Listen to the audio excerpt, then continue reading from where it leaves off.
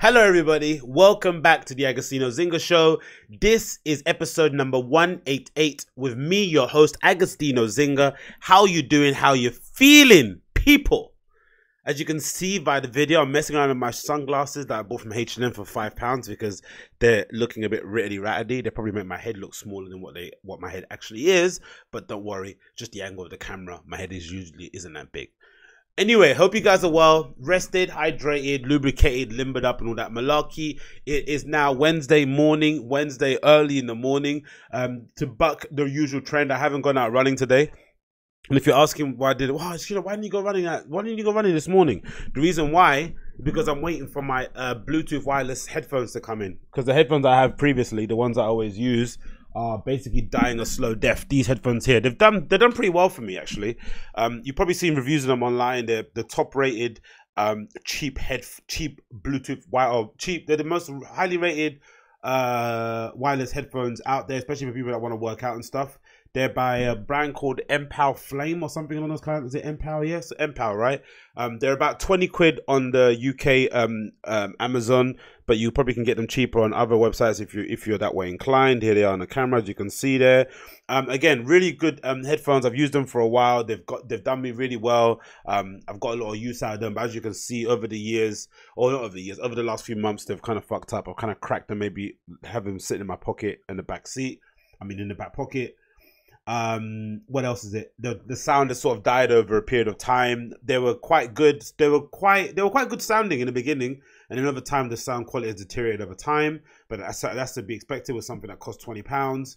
And overall they're just a bit ritty. But the thing I like about them most running wise is that, number one, there's no inline controls, right? So you don't need to play and pause or put the volume up and down through a little kind of mini remote thing on a cable. A lot of kind of wireless headphones have that sort of thing there. And for me personally, I don't know about you guys, but when I'm running or when I'm working out, I hate having a little flat thing smacking across my neck. I just want everything to be kind of like compressed.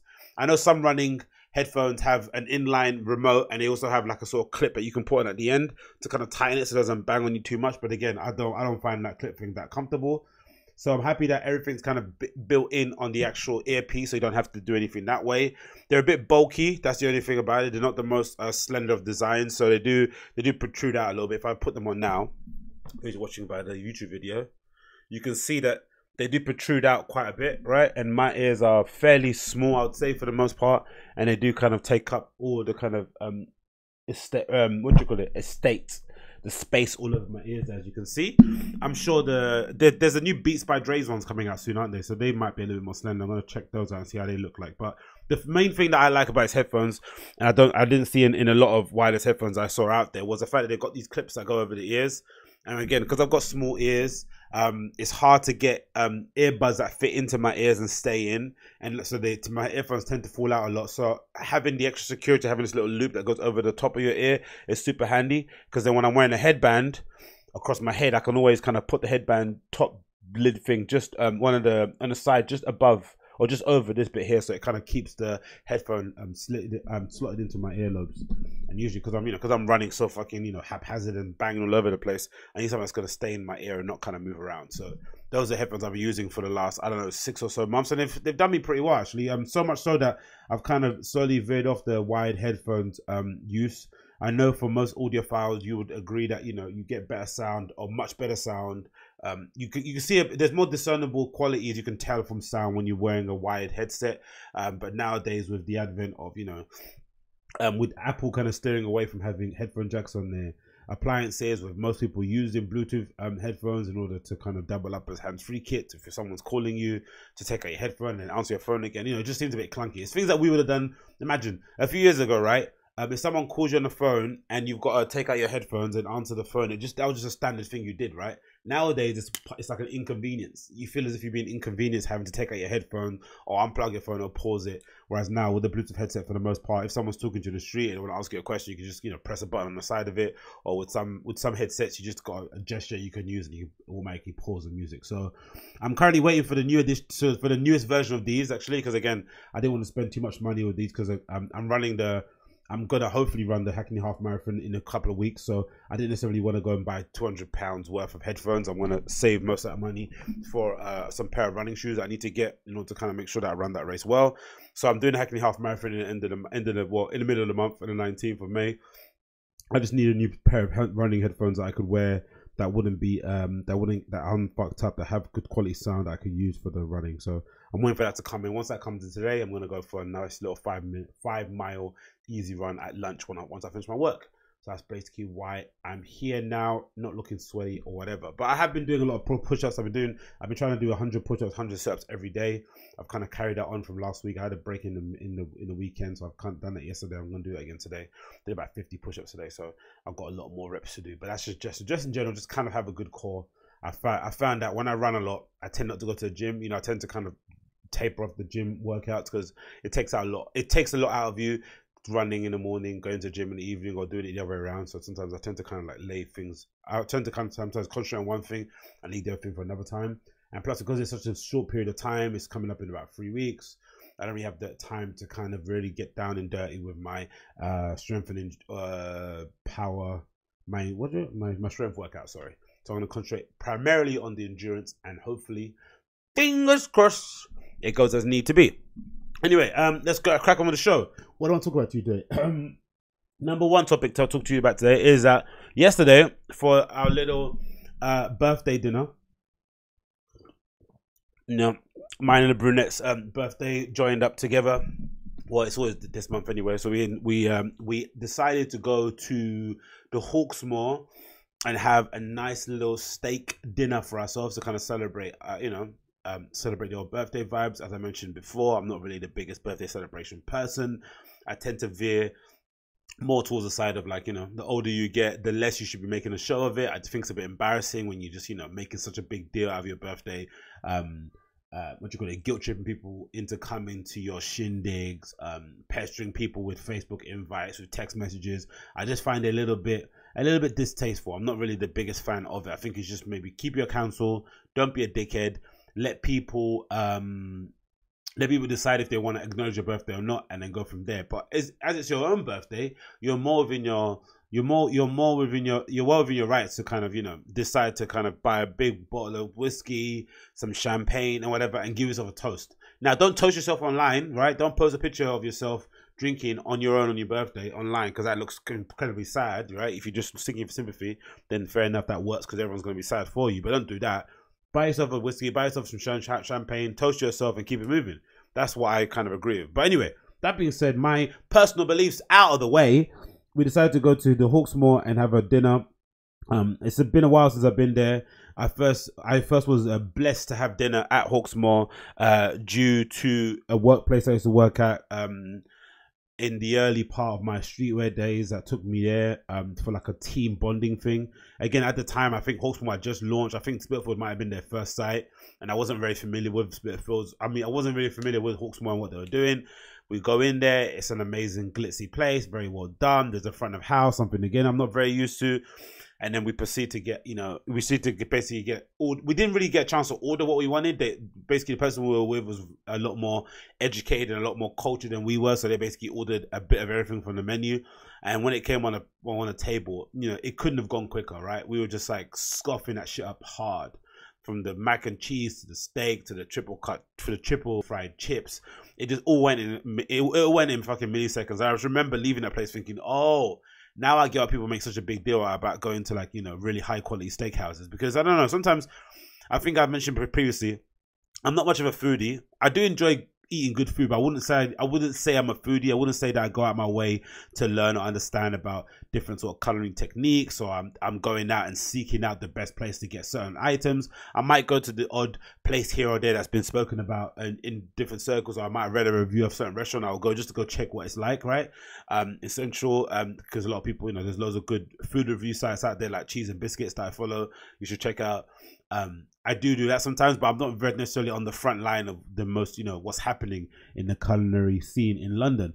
So when it happens, I tend not to put things on pedestals. I'm not that, you know, I'm like, oh, all steak restaurants are the same, right? You don't really, it's that kind of naive Neanderthal thinking of mine. But then once you go to like a really good steakhouse, especially in the UK, which is hard to come by because, you know, for the most part, you know, good quality meats here, especially priced well, you know, in a decent location that isn't some sort of fuddy-duddy place, it's hard to come by in my experience.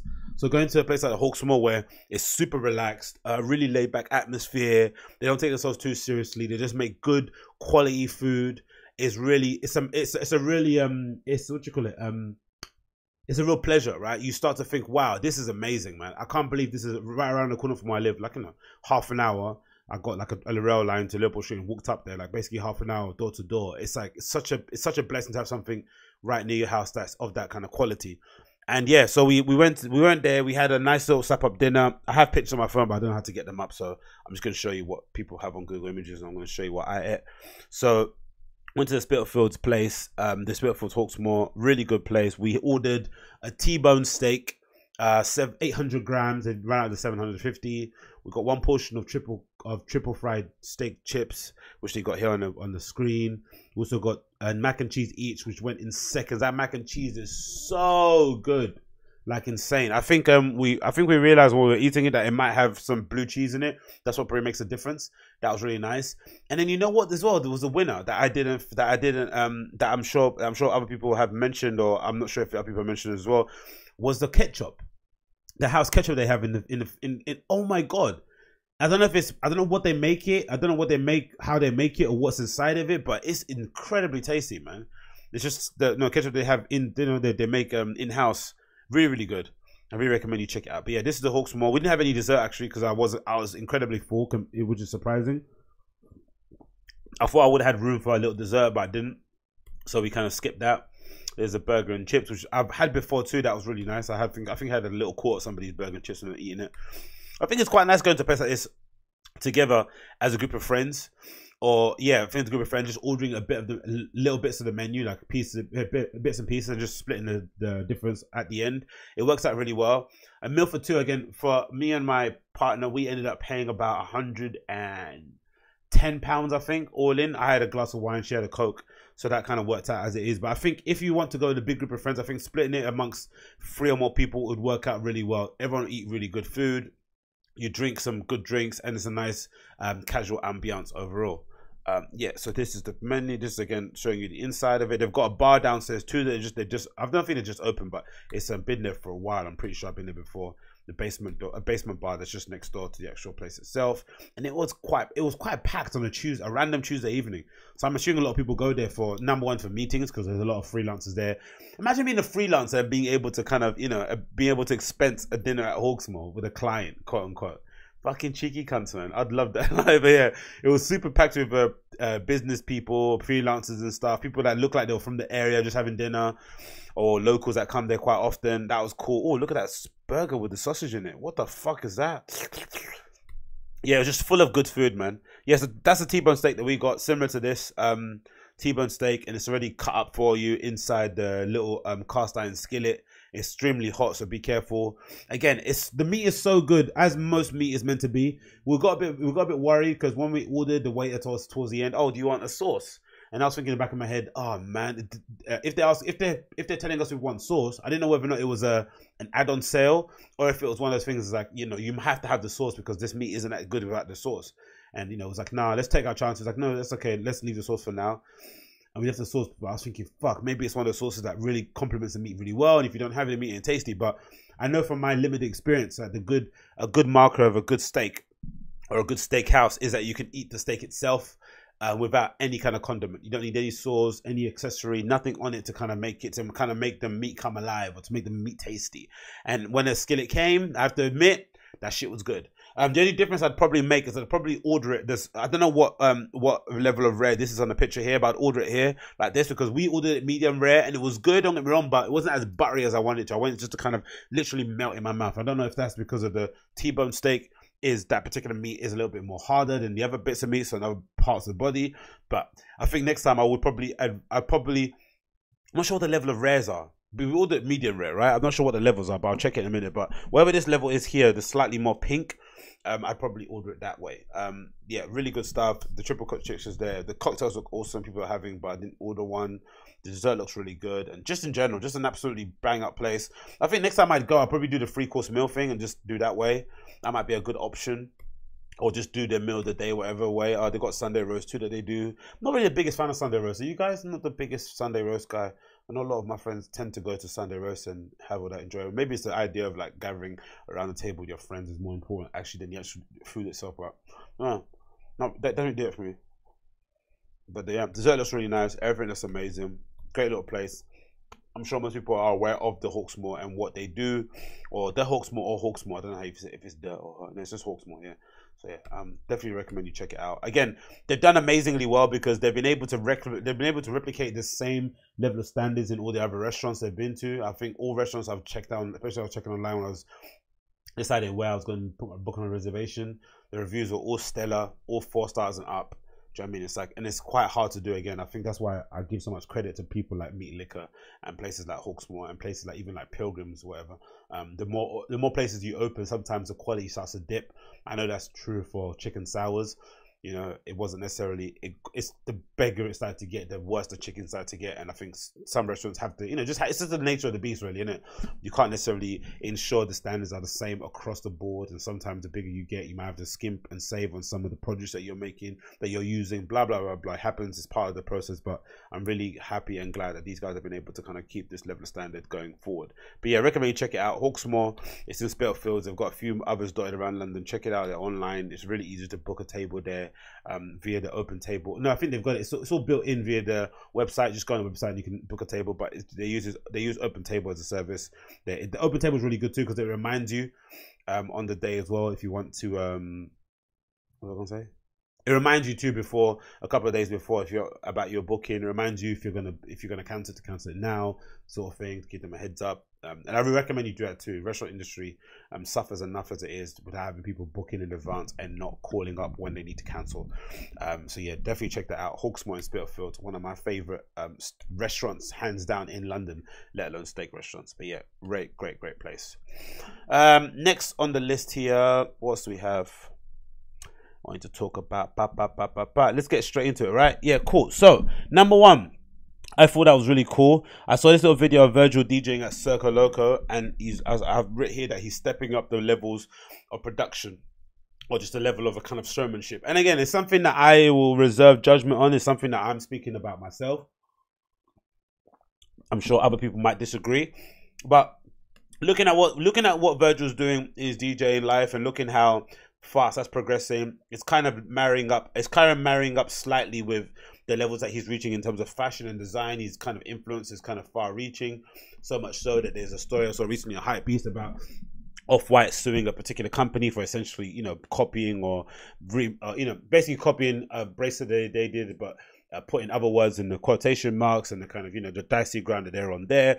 But you can't not admit that, you know, his influence is kind of surpassed streetwear or fashion, right? It's kind of permeated the general zeitgeist, or the zeitgeist in general, the general consciousness, the awareness people have of design is kind of, you know, it's kind of largely being steered by the stuff that he's doing, or he's kind of participating in that overall wave that's going on.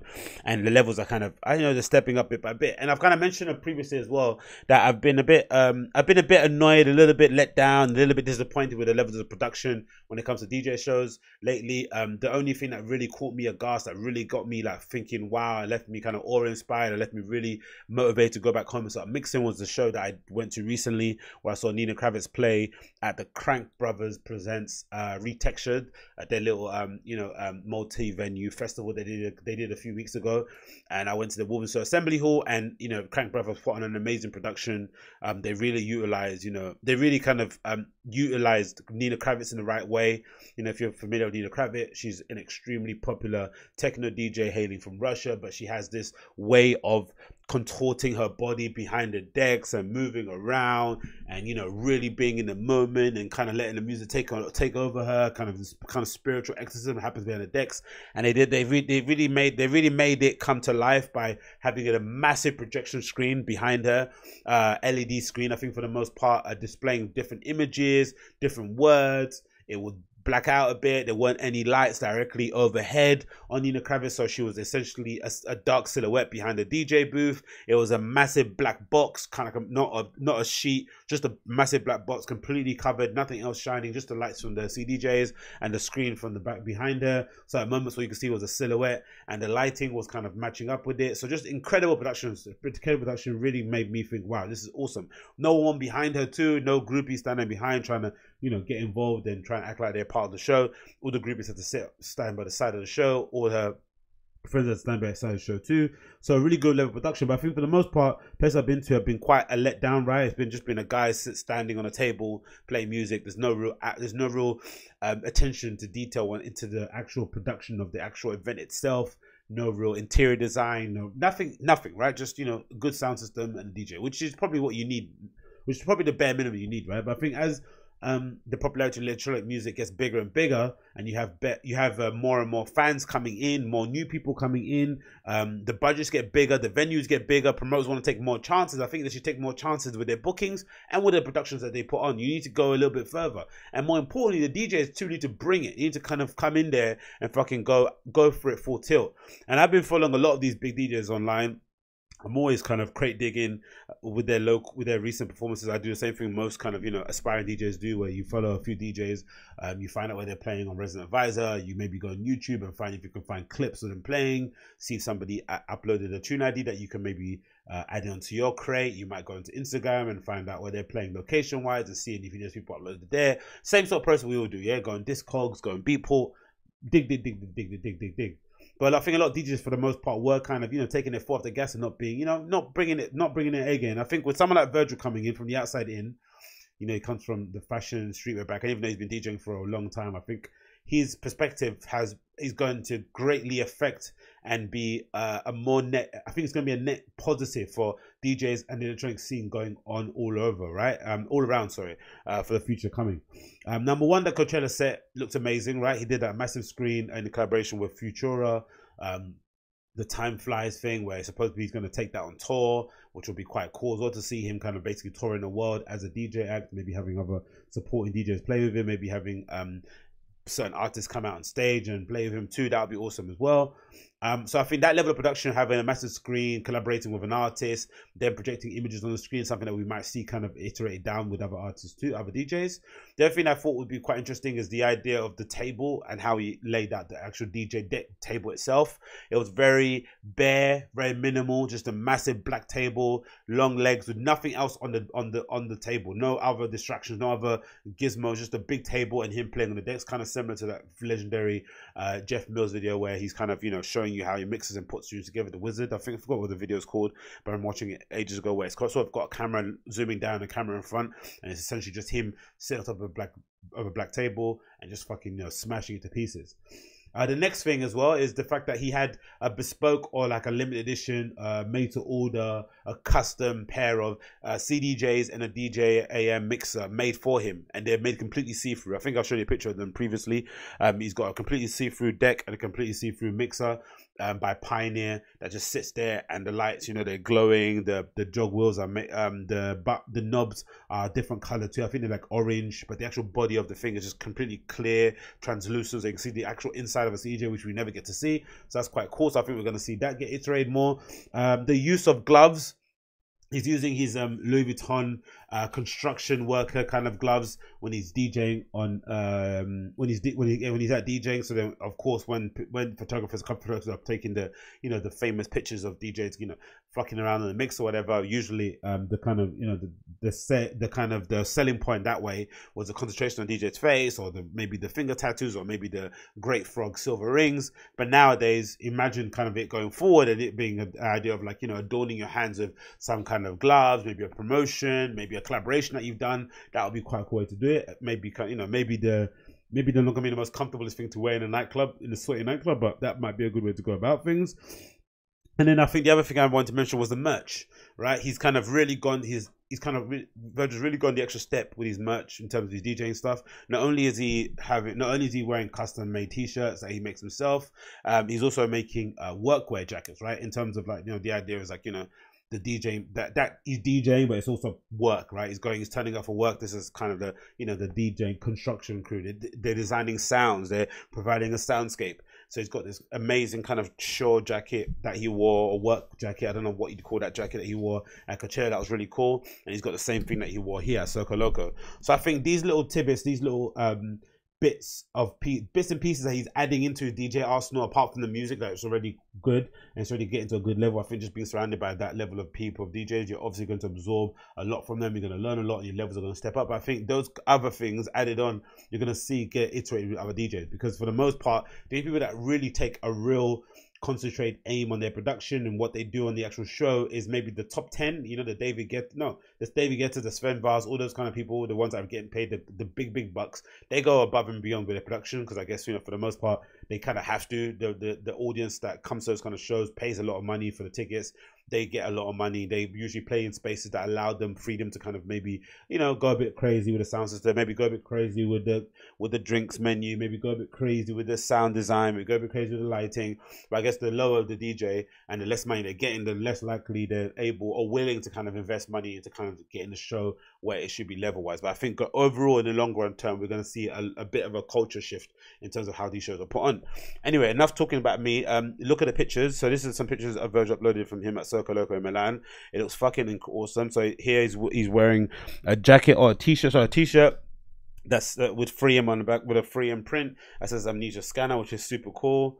You see him, Virgil next to Seth Troxler. Again, another DJ who was very big on the showmanship, somebody that kind of essentially his DJing career was boosted or kind of hit the heady heights based on some of the quirky and kind of no holds barred interview that he gave over the years. He's kind of reined it in a little bit more. He doesn't necessarily talk as much as he did previously, maybe because he's a lot more mature now. He's probably said all he needs to say. He's a different space, but he's also another DJ too that I think would probably benefit a lot from having that Virgil energy next to him, because I'm sure somebody at Seth Troxler's got loads of ideas of how he could boost his show. He could get it looking better, produced better, and I'm sure with the live project he's doing now, is it the Lost Child of whatever it's called, Saturn, I think, or whatever he's doing at the moment now, that's something that he could easily kind of roll into that.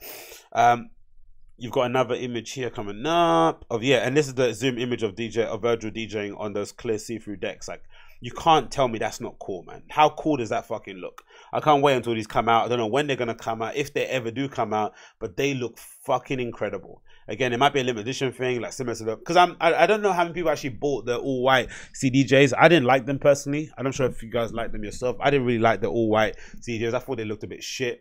I think these look fucking awesome and such a cool way to promote an item with Pioneer, which I'm sure he collaborated directly with Pioneer, because it ties in essentially to the stuff that he's doing already with what's the suitcase company did it with.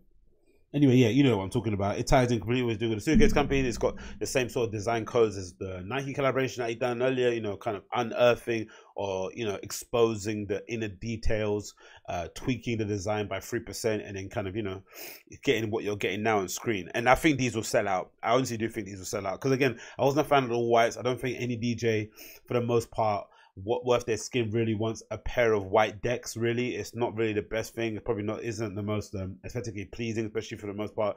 Most DJ equipment is black or of a silver kind of base to it, maybe gray if there's any kind of color in it. So getting all white decks is not the best thing. But I think see-through, I think a whole line of this, I think if Virgil was, if he was able to, and Pioneer were willing to, I think where they could actually kill it with this collaboration is if they did an entire kit.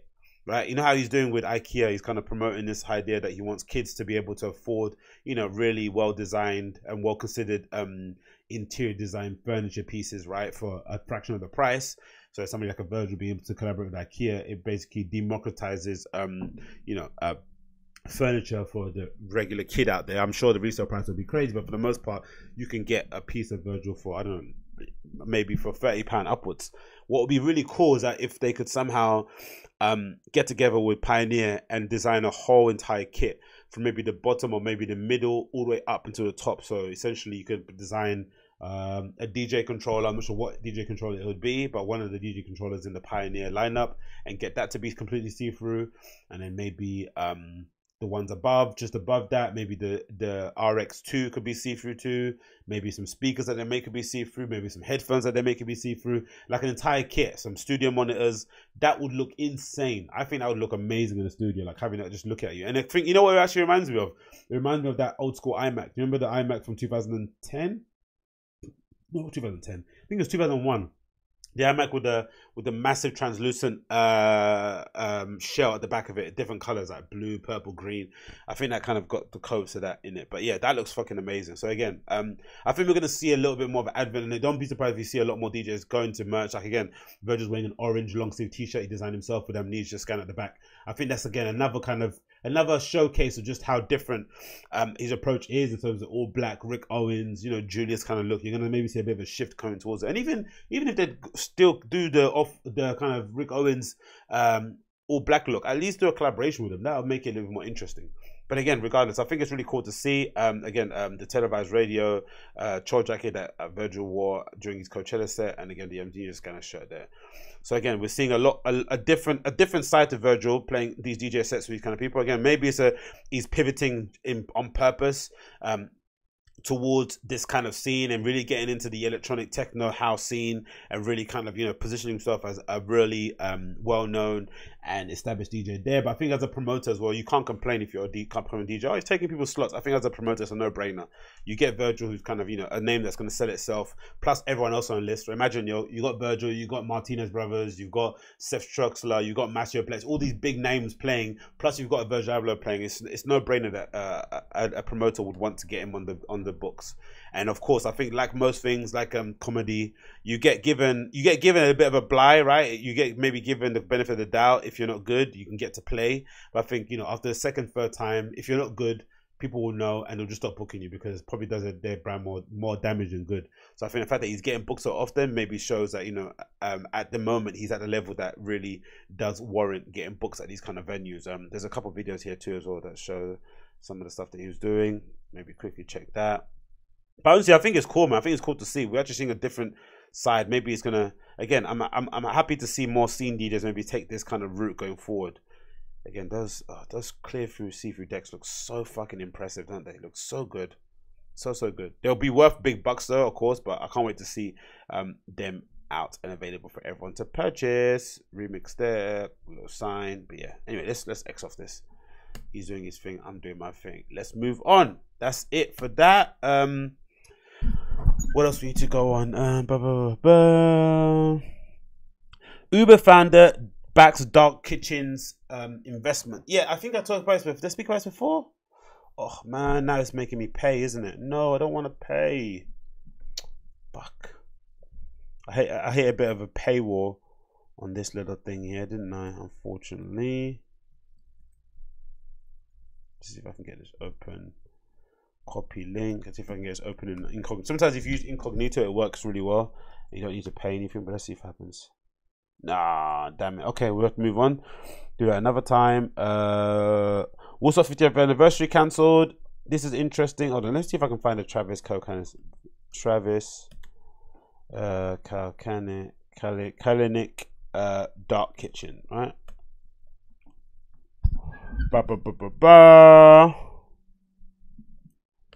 Right, article from the Telegraph. I'll show you guys this one quickly and then we'll move on. Oh, you have to pay everywhere, don't you? Fucking hell, news. Okay, there's a Daily Mail article here. We'll just use that one, right? Dark kitchens, and then we'll do another one from the BBC quickly here. Let's get this up there. Another article from the BBC. That thought was good. Where was it? Is it there? There you go. Boom. So I think I spoke about this before. Did I speak about this before with you guys? I'm not sure if I did, but anyway, this is an interesting article. So essentially Travis Kalanick, the guy that was formerly involved with Uber, he was actually the original founder of Uber, but unfortunately got ousted out of his company due to other extenuating circumstances. But he's now kind of bounced back and decided to invest in the dark kitchens venture. And if you're not familiar with dark kitchens, essentially what a dark kitchen is is that there are these portable, sometimes remote kitchens in the middle of nowhere, somewhere in London, that essentially allow up and coming restaurateurs, people that want to, get involved in the food industry, to set up a kitchen and be able to sell directly to people on apps such as Deliveroo and Uber Eats. Sometimes when you order from Uber Eats and Deliveroo, those kind of apps, you're usually ordering from a shop or a restaurant itself, right? You're directly shopped around the corner. You want to order, you don't kind of bother to move. You want to deliver to your front door. Sometimes the things you're ordering from on the app, you're probably not aware of it, aren't actually real restaurants. They're not real restaurants. They're not physical restaurants, sorry. They're essentially restaurants that are based in kitchens that only operate between Monday and Friday, for instance, or a particular set time of day, right? And they have a particular menu that's only specifically sold online or sold via the app. Same way with some restaurants, they only have a certain particular, they only have a portion of the rest of the menu available on the Uber Eats app because some food doesn't travel well, because some items are more popular than the others, but etc. etc. So nowadays, especially with the rising cost in rent, and with just the lack of real estate that's around in London, and the fact that investing in a restaurant is a lot of money and it takes a lot of capital, so to ensure it's going to work. A good way to experiment and to kind of figure out if your venture is going to work and there's demand for it is to get a food truck. And there's loads of food festivals or markets happening around London or around most metropolitan cities, as you guys are aware of. Or the next best thing is to have your restaurant or foods listed on apps such as Deliveroo and Uber Eats. And these dark kitchens are now kind of popping up all over the place around London. I think the main kind of proponent of it is a company called Food Stars. They have a couple of restaurants, a couple of kitchens around this area. They have where I live in East London, they have some based around Vauxhall, I think, in South London, near the canals there where the arches are there. And essentially Uber Eats or Deliveroo drivers kind of sit outside those restaurants the times that they're kind of open, when they kind of when they know the rush of food orders are going to come, and then from then on the riders and whatever delivery people take the packages from there and deliver it all around the surrounding area. So it's a really cool, interesting venture.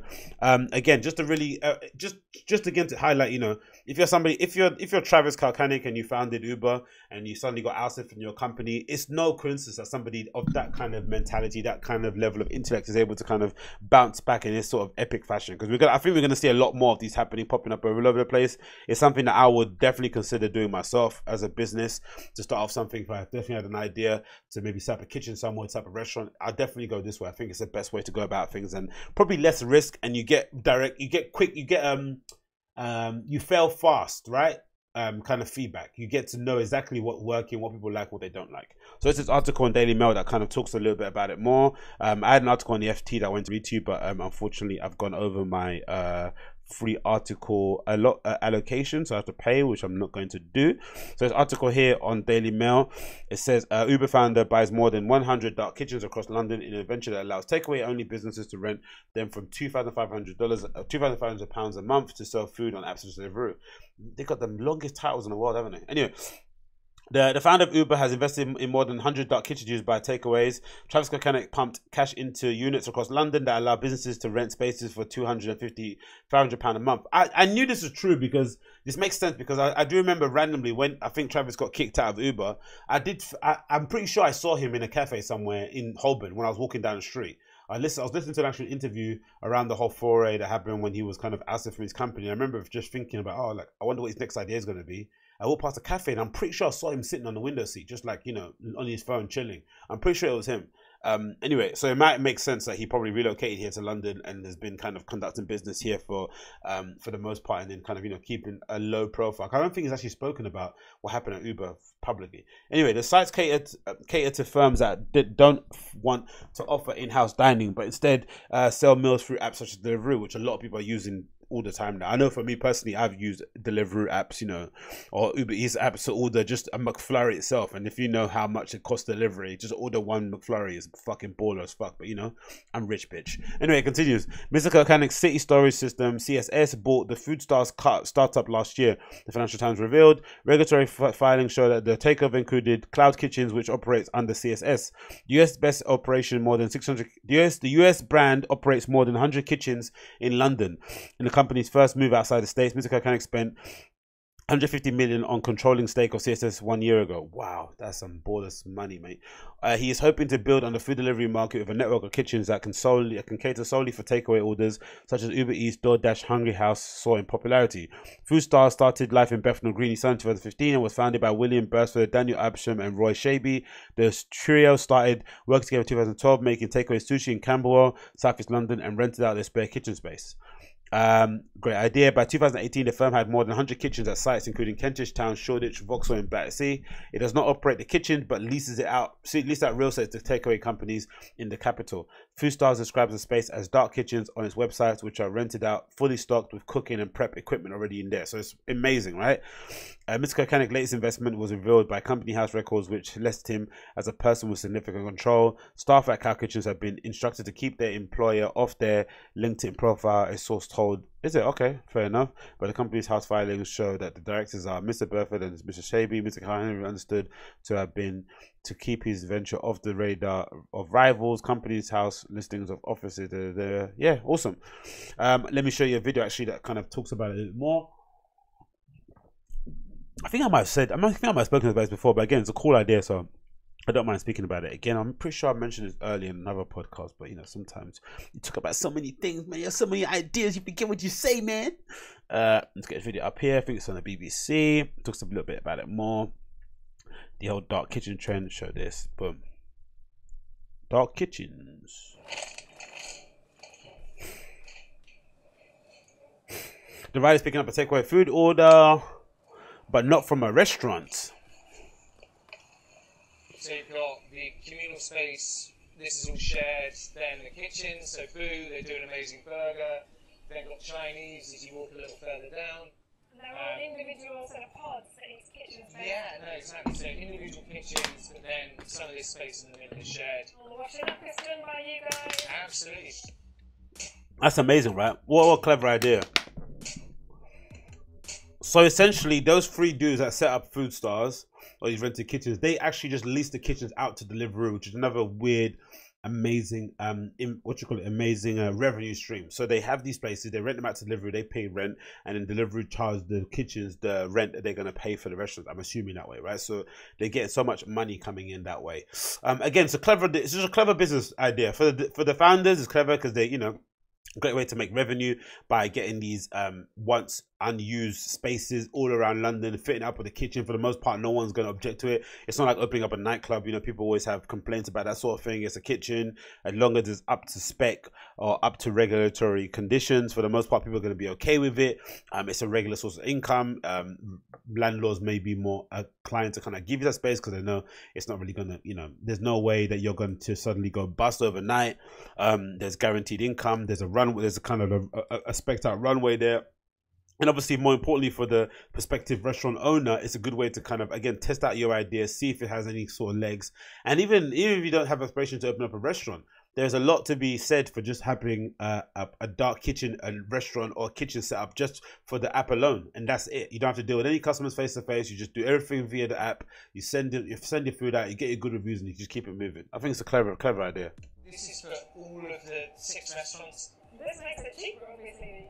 You're just running one ginormous fridge. Well, yeah, one massive fridge tray for all the restaurants. I'll probably have their own little shelves or sections. Clever idea. Deliveroo give this one for free. So it's a very cheap option. Yes, because there's no rent. We don't have the resources to employ Deliveroo. So I guess if you're Deliveroo and you have these dark kitchens, you rent them out. You rent them from Food Stars. Obviously, Food Stars probably take a portion of that for the profits and then pay the actual lease itself. And then Deliveroo then gives the kitchens for free to restaurateurs, maybe for a set period of time, maybe so they can test their app and make sure it's working, and take a portion of the sales. So maybe it's free, but then they take 60% of or 40%, and then once they start paying a little bit of the subsidies to subsidize the rent and the upkeep, then it might, you know, the percentages go up a little bit, and maybe they get to keep 70 and Deliveroo takes 30. It's a fucking clever idea. And it just goes to show, going forward, what we're going to see is a lot more of these popping up all over the place, and probably we're going to see less of the idea, because I always thought in my head it would make sense that Deliveroo would probably go into opening up brick and mortar stores, right? Or a little kind of gallery, or a little kind of, you know, a mall where there's loads of different stores that sell different sort of foods that are all controlled by delivery. But I think that'll probably be more hassle than what it's worth. They're probably better off just running these kitchens in the kind of hot spots. They probably got all the data they need of the places that have the most frequency of orders, and then opening up dark kitchens in those surrounding areas, and then kind of catering that area. That's kind of where you're going to really kill it. What Deliveroo has allowed us to do is to gain access to a much wider customer base. Exactly. They got the same pictures, standard level of pictures too. That helps. Wider customer base. People just want to eat stuff. They're willing to try things out more. I try things out more via delivery app than I would do maybe in real life too. I'm not sure if you guys are the same, but I know I do. So you don't think Deliveroo and kitchens like this are a threat to high street restaurants? The restaurant experience is never going to go away. And I never get that kind of famine thinking. I guess it's a journalist that also is kind of, stupid questions, but I never get the this is going to be a threat to the cinema industry, to this industry. It's like there's no such thing as threats. Like things change, right? I listened to a really good podcast today by Seth Godin, one of my mentors from afar. And he released a podcast today called Supple, right? And he's speaking about how things are always changing, and how in most industries, the people who are more willing to change with the industry as it's moving along, as opposed to being resistance, are the ones that are being more successful, which is kind of, an obvious thing to say. But it seems like in every era, in every industry, wherever you look at the course of time, there's a section of people that kind of resist the change that's incoming, and they always get caught flat-footed, and they're always the ones that are most surprised by the change. But I think the one thing you can guarantee, that you can say for certain, is that even over a period of 10, 20, 30 years, this dark kitchen model will evolve into something else anyway, and this will become redundant. It's just the nature of the beast. But if you're arguing that dark kitchens are going to replace restaurants, that's ridiculous. Like, no one is not going to restaurants anymore because they use Uber Eats. Restaurant experience still exists, same way cinema experience still exists, but you've got Netflix, you've got YouTube Films, you've got Hulu, you've got Amazon Video. These things still exist because people don't mind going to a cinema and watching a movie and paying a little bit of a premium to see a film, and go somewhere out with a friend or hang out or whatever. That experience is still going to exist in the same way people still go clubbing, even though you can watch boiler room sets of your favorite DJ from the comfort of your own duvet. These experiences are always going to happen, but again, it's the kind of nature of the beast that things will evolve over time with convenience. People with the drive for convenience, things like dark kitchens will be ever more present. But again, it's not. These things are also limited by the area you're in, right? Because sometimes the best restaurants that you want to go and eat from might not be in your area, because your area might not necessarily have the cachet or might not necessarily cater towards that kind of food, right? So it's not necessarily the restaurant's experience is going to die, because you have to live in an area that has good restaurants around you for it to even have that kind of thing in your head. Again, I just think change is inevitable. Don't fight it. Don't fight it. We are not looking to replace that. It's still a small part of our business, but certainly it's something that seems to be working really well for everyone. So why not continue to expand it?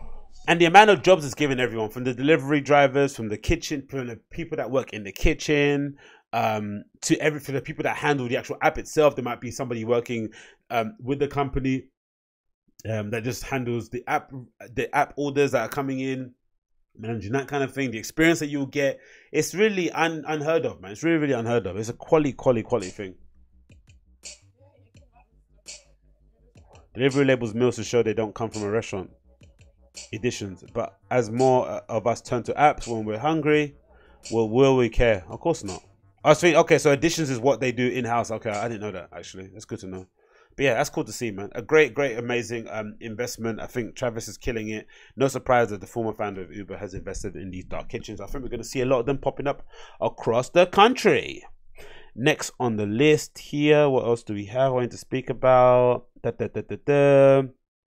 Woodstock 50th anniversary has been cancelled. Woodstock 50th anniversary has been cancelled. For those of you that were eagerly anticipating to go, unfortunately, it's over. So this is a bit of news I saw over the week, and I'm sure it had something to do with Fire Festival.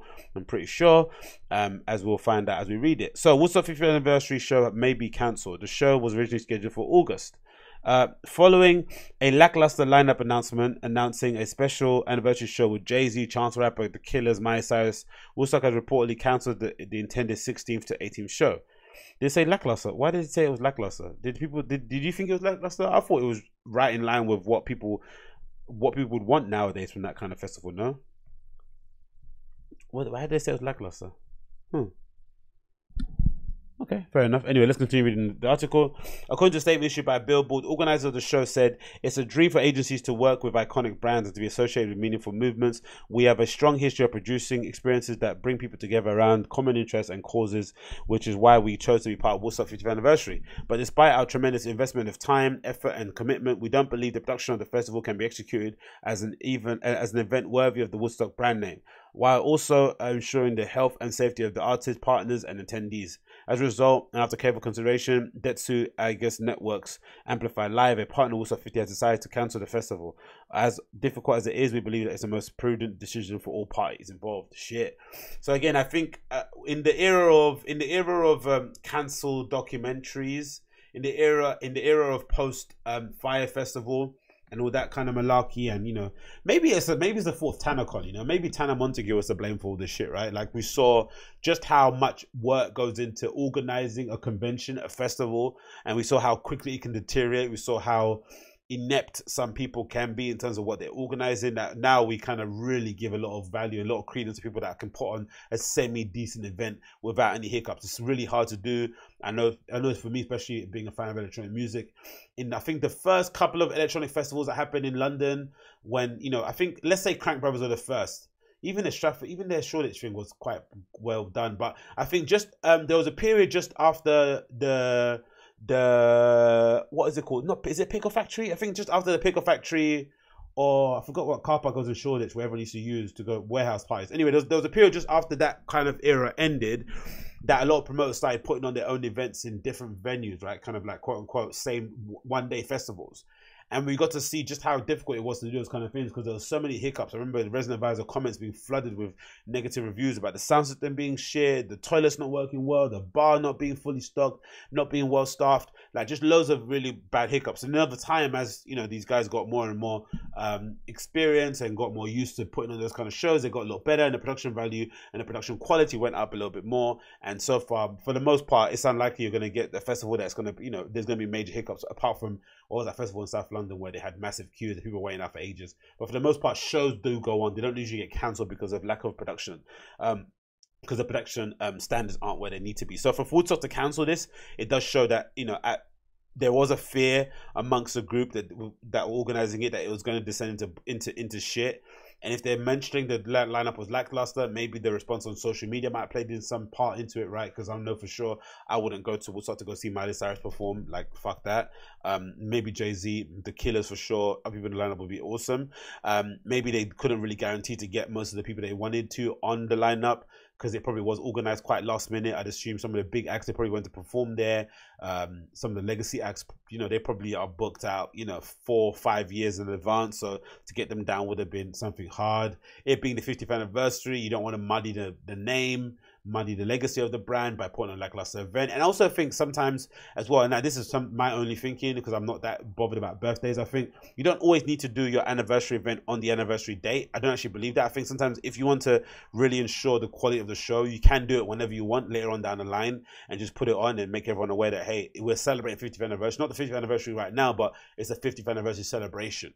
That can happen any time of the year. And I think just a bit more notice, a bit more care in the lineup, maybe a bit more of an eclectic lineup too, that kind of really speaks to the current zeitgeist, what's going on in the industry now. Chance the Rapper and Jay-Z is one aspect of it, but you could always go a bit further by inviting other guests in who are smashing it in their own perspective arena to really showcase their best at the Woodstock.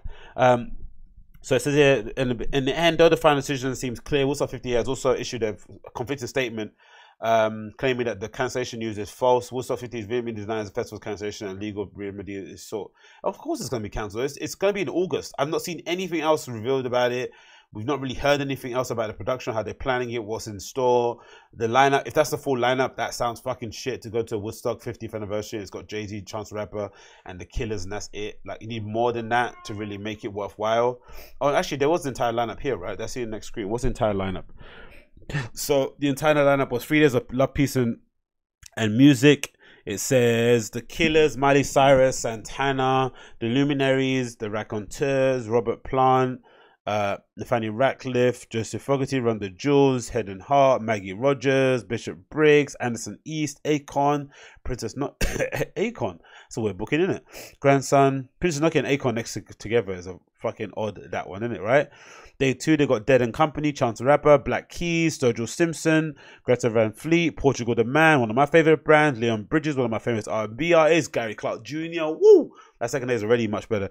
Edward Sharp and the Magnetic Zeros, David Crosby and Friends, Doors, Margot Price, Narco Medicine for the People, India Arie, wow, Jade Bird, Country Joe McClure, Rival Sons, awesome band. One of my greatest discoveries, I think, in the last few years. Listen to Rival Sons. Listen to that first album. Whew, so good, so fucking good. Rival Sons. I don't know how I figured them out. Did I find them through? I might have found the Rival Sons because of Sons of Anarchy. You know, I think so. It might have been because of them. But yeah, check those out. Emily King, Soccer Mummy, again a nice great band too. Sir, Taylor Bennett, loads of R&B here, isn't it? Probably more R&B than hip hop. IMDb, wow, she would have performed at Woodstock. Wow, credit to her, man. Fellow Angolan, UK artist, Jay-Z, Imagine Dragons, Halsey, Cage the Elephant, Brandy Cook, Janelle Monáe, Young Giant, Courtney Barnett, Common, Vince Staples, El Sweatshirt, Boy Genius, Rain Wolf, Zombies, Can Me, Hot Tuna, Pussy Riot, Cherry Glazer. Good lineup, man. It's a very good lineup. I'm not gonna lie, it's a really good lineup. I don't know if there's probably a few people I'd probably slip off the list here and there, but I think by and large a very good lineup. Again, so Saturday it's gonna be cancelled. It's gonna be meant to be at Watkins Coast in New York, August 16th, 17th, 18th, and you know, already festivals now already like well full into promo mode. So if they're not talking about anything now online, then I don't think it's gonna happen. So yeah, Woodstock 50th anniversary cancelled. What's on list here?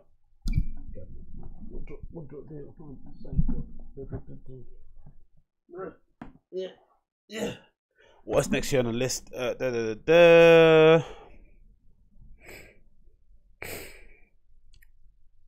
Glasgow, the Common lineup, and more lineup news here for you guys. Glastonbury reveals lineup for the dance music leaning area, the Common.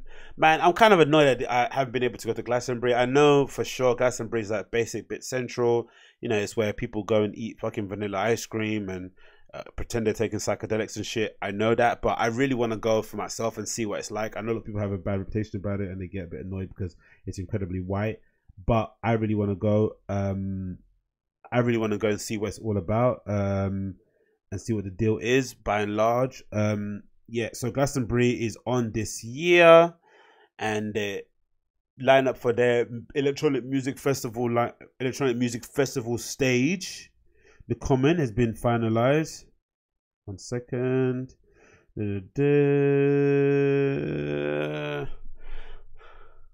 So, where's this? Glastonbury revealed the lineup for its electronic music festival arena, the Common. Established names such as Fabio and Groove Rider, Jamie Jones, Seth Troxler, Rob Shoulders. 2 stages return.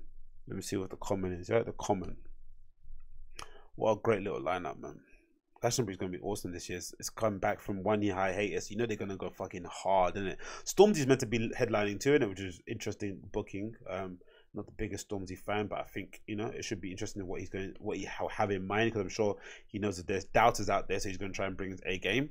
Anyway, so the Common at Glastonbury, this is the entire lineup at the moment. Looks interesting here. Who they've got here? It's all in alphabetical order too, which is nice. Thank you guys for doing that. Come on, move along.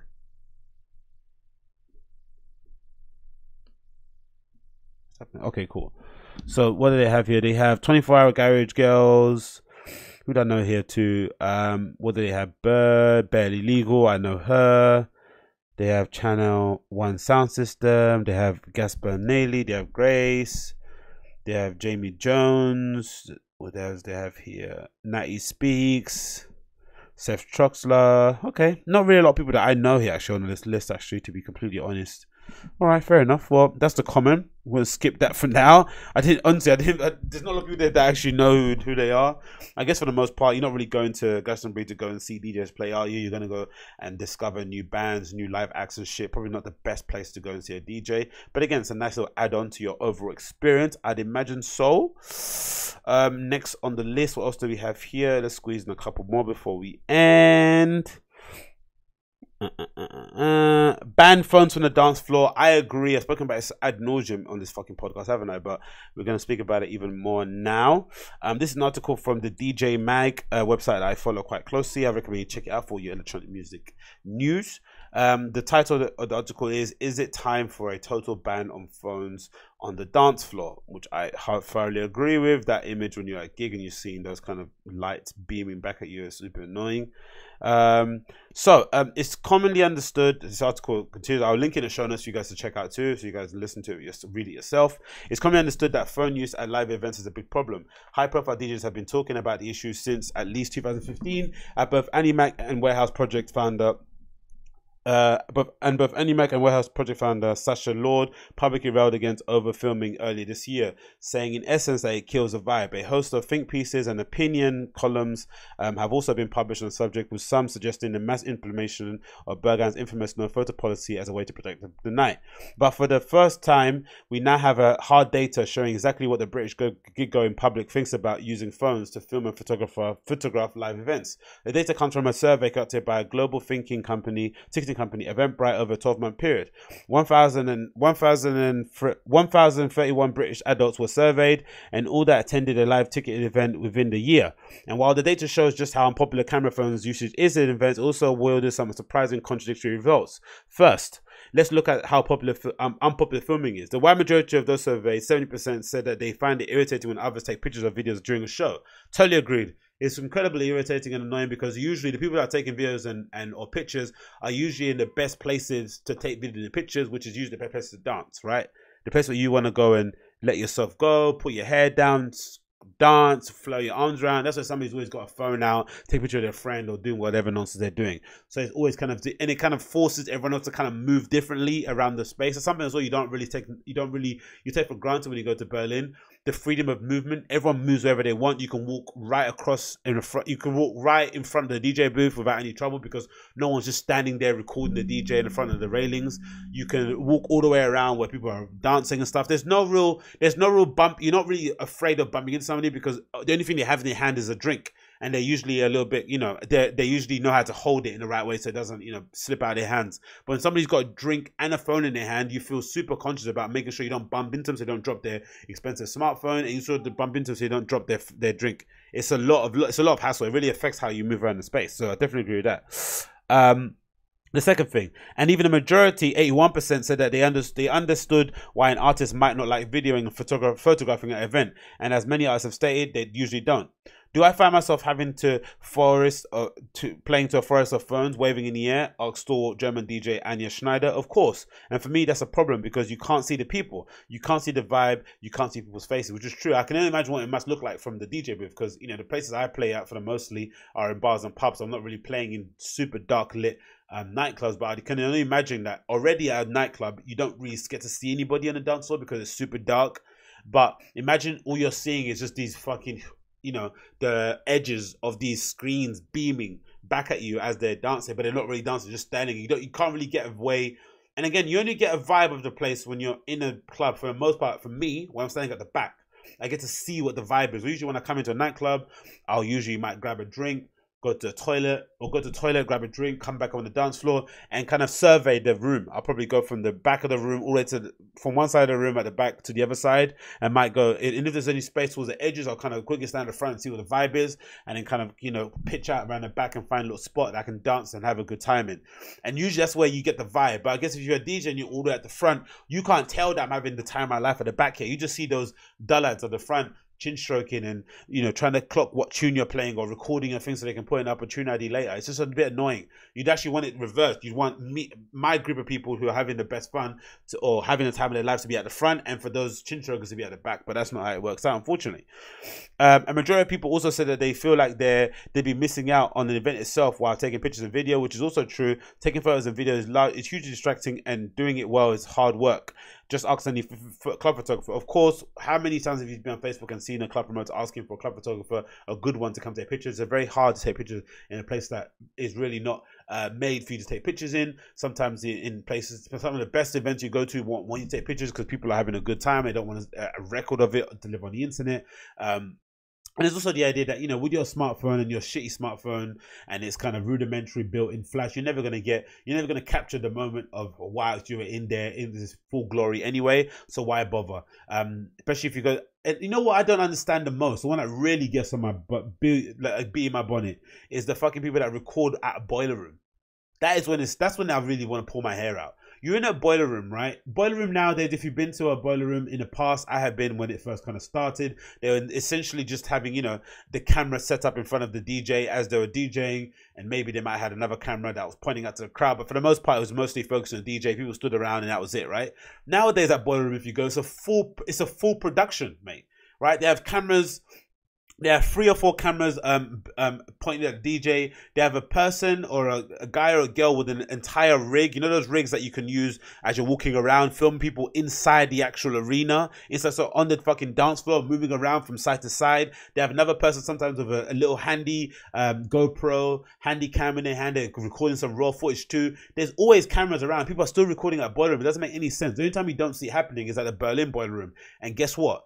Guess what? Which ones are the best boiler rooms when you watch them online for the most part? The Berlin boiler rooms. They're the ones where people are actually having the most fun. They're dancing. They wear the most outlandish outfits. And there's not a phone in sight because they're trained, right? That's your day-to-day life. Like, you don't get the chance to like have your phone and record shit. You can use your phone if you want to, but for the most part, even that's kind of frowned upon. Enjoy yourself.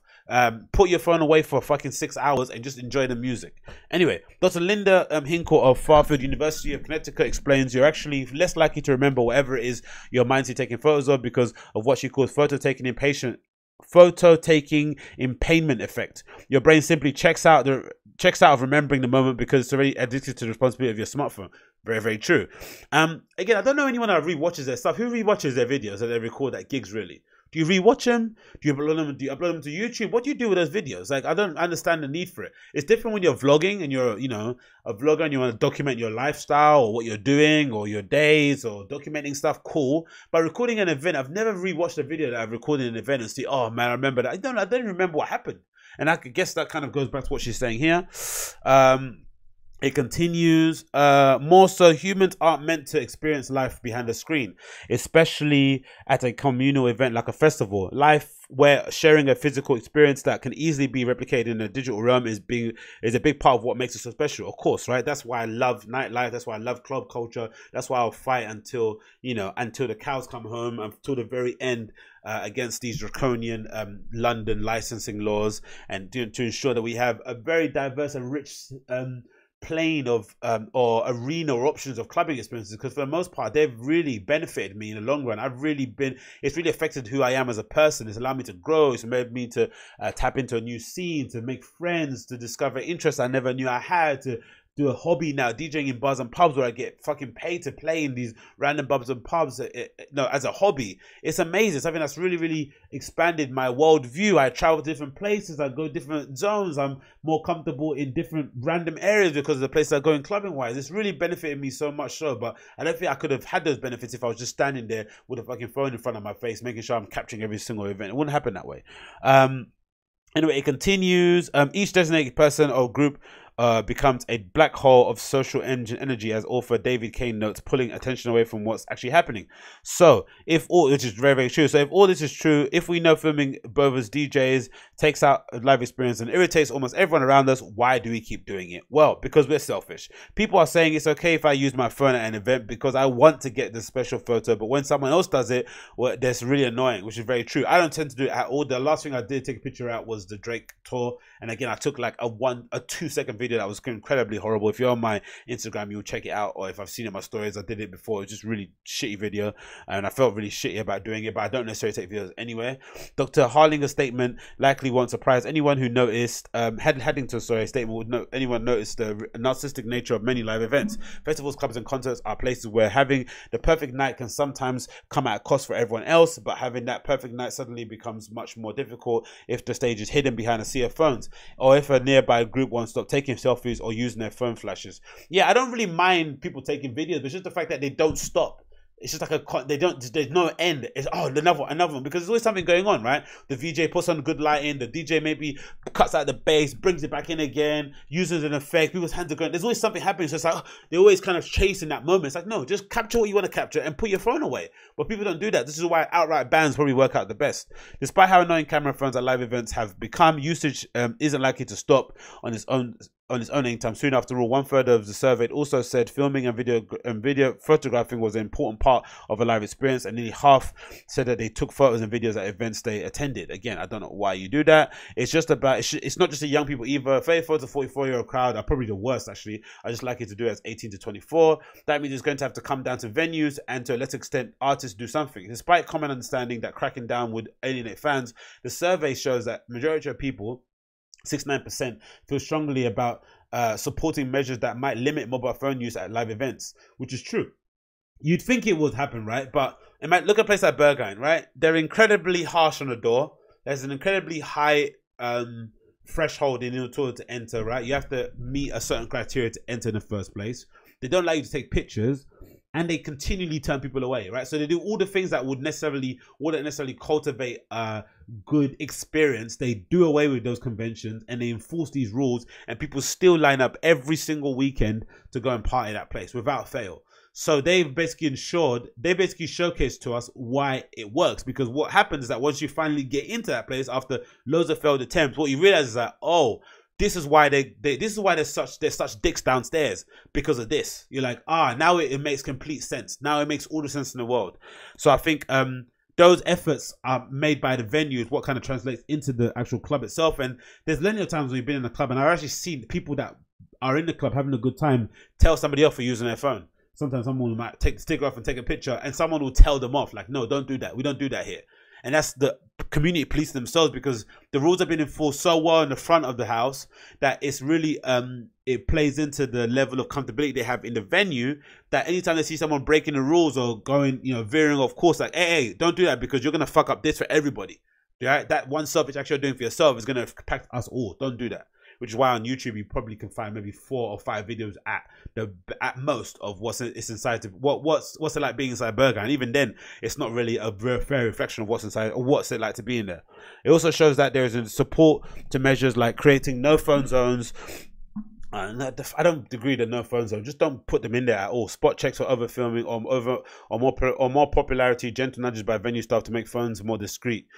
Artists can also get more vocal on social media, reminding fans to film early before enjoying the rest of the night, which I definitely agree with. That's what Childish Gambino did in his set during Coachella, and it worked a treat. If you watch his set, there's not that many phones out there for the most part. I'm not sure what happened in the second week, but I remember the first week he told everyone not to film and just to enjoy the night. That was really good.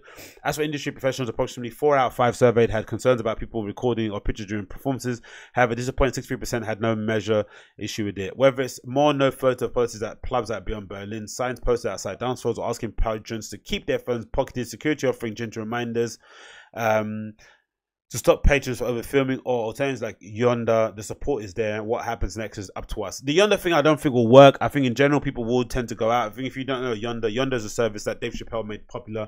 It's these little pouches that comedians sometimes use, where in a venue they'll have these little pouches that attendees can put their phones in. It has a lock that only they can open, and then they leave their phone. They leave their phone in their person. If they want to use it, they have to unlock the pouch by going outside and scanning it on like a little. It's like a little, those shop things they use in the shop to kind of take off the tag.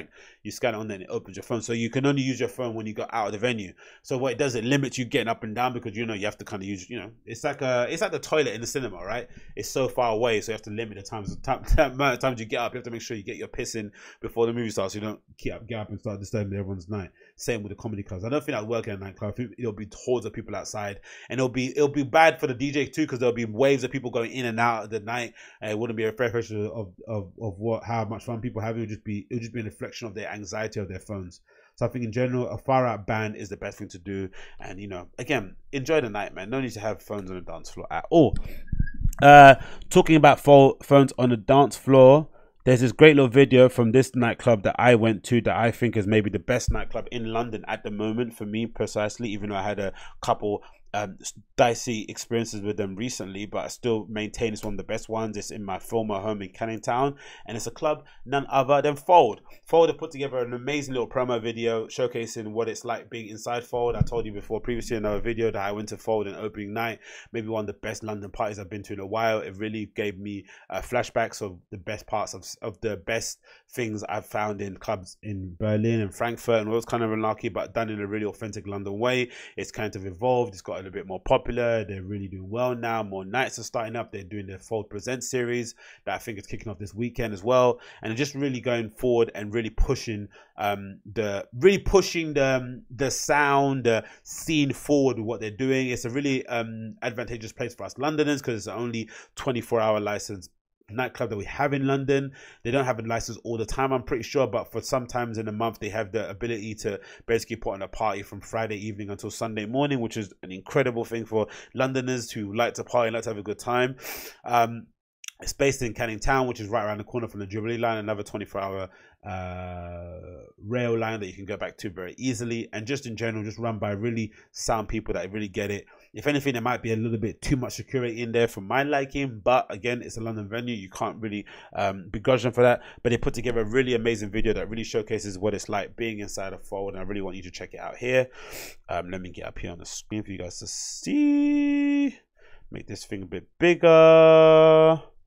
It was on Facebook. I saw it earlier. Again, I'm not too sure how I feel about them filming a video inside because I think it might invite people to start taking pictures. But I know on the outside they do make sure people don't take pictures inside the club, right? I'm pretty sure they give you stickers. I know when I went the first time they gave us stickers to cover on our phone.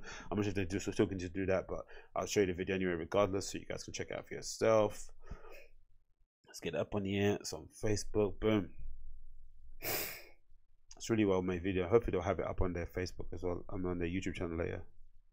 It's only a minute long as well. Why is the sound not playing? Can you hear that? There you go. Put the sound back up again. Just rewind that a bit. Boom. Can you hear that? Yeah, yeah. Woo. Be careful with your monitors because they might gonna blow.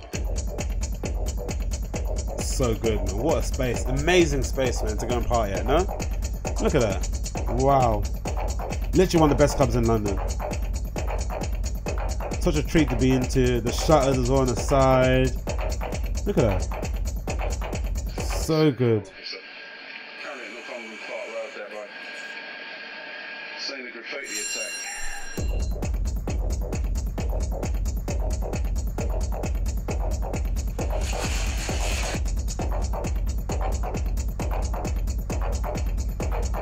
Amazing. So big up Fold, doing God's work there. An amazing little venue, based out of South London, based in East London, in the depths of East London, the real parts of East London. Again, I'm not too sure how comfortable I am with the video. I think I think maybe because it's not been, maybe because they had a bit of trouble getting people through the door the last couple of months. I'm not too sure if that was true, but I kind of, from the outside looking in, it kind of looked like that. It looked like they were overly relying on bookings and stuff and getting big DJ acts in, which probably isn't a way to go for that sort of a venue. But I guess London, you just have to kind of do that dance. You can't really operate like a Greece Mule or like a Berghain or Panorama Bar and just have like no lineups and it makes people come in. I'm not sure it sells off that way, but I'm hoping over time with their Fold Present series, they're able to put on more nights that are basically, you know, things that they put on themselves that are all in-house. Because at the moment, you know, look through their list of nights they put on at the event, and it's loads of kind of random flyers from loads of different promoters, which, you know, is good for them sometimes, but I like to sometimes have a kind of a unifying sound, a unifying theme going through. I kind of think of Robert Johnson. There's a good kind of inkling with that. You know, they put on nights, they organize kind of theme nights that are kind of tied in a particular kind of music style, particular kind of genre, particular kind of taste, and then they have DJs kind of fill up the lineup and kind of play along those kind of lines. But sometimes with I feel like with Fold, it sometimes feels like a haberdashery, like just a play, like a venue you just put on a party in, whatever it may be. But I think in the beginning it was sold as they were going to be putting on a few more in-house events, but maybe because of that they've kind of had to kind of dance with the whole, you know, social media thing. It was a bit of a social media blackout in terms of what you were able to post about them online. They weren't necessarily allowing pictures, and now they're kind of inviting videographers to make videos based on the club. And again, I think it's probably fair. It's probably a good thing to do nowadays. I think I'm probably being unnecessarily harsh. I think if Panorama Bar or Berghain launched now, they would have to maybe put some kind of video promotion thing out there, right? I think the fact that it's got so much legacy, they're able to kind of, you know, operate off the back of their legacy now and not necessarily need to get too deep into social media. Same with Supreme, right? Supreme have an Instagram, but they basically use it the same way they use their news archive on their website. It's usually just to post news. They don't really, you know, go out of their way to kind of do live videos or to do Instagram stories or to really use the app in its kind of native sense. They just use it as another platform to kind of get their message out. But I think if Supreme launched nowadays, they would have to do some of the things that people do nowadays to garner the attention or to get the eyes on them and then kind of back away where need be. Or maybe not, I don't know. But I guess that's the way to be fair. Ford have got loads of events on to this weekend as well. I think they've got the Ford Presents events on. I'm pretty sure it's this weekend. Yeah, it is, right?